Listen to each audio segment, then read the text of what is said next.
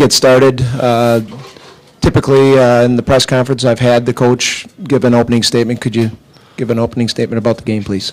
Yeah, first off, congratulations to Young Coggs. I thought they played great. I'm so proud of our kids where we've come this season to get to this point.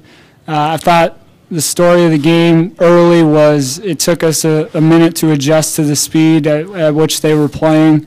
I felt confident, though, because I knew when we did adjust, and we did adjust, that we were going to get the looks that we got all night. And, you know, we came up a little short here, but I just told our guys in the locker room there's nothing but pride. This is the greatest accomplishment in Hillsboro basketball history, and we're proud to be a part of it.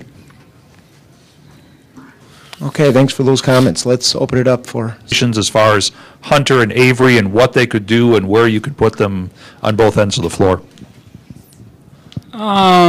Yeah, you know, I don't know that it necessarily affected that too much, because when we put the two big guys in, they had to guard them, and they really couldn't match up with that size.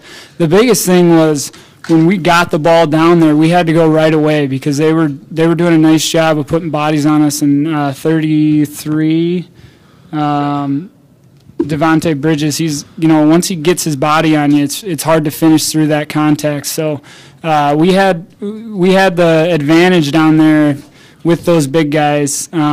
We went smaller because Ethan Thorson was playing so well for us, and we just felt like he gave us the best chance to guard them and to knock down some open perimeter jump shots. A couple minutes to get used to it because they were pretty quick. Not only are they quick, they could jump, so that was tough. But I think we managed well in the second half. We just came up a couple plays short.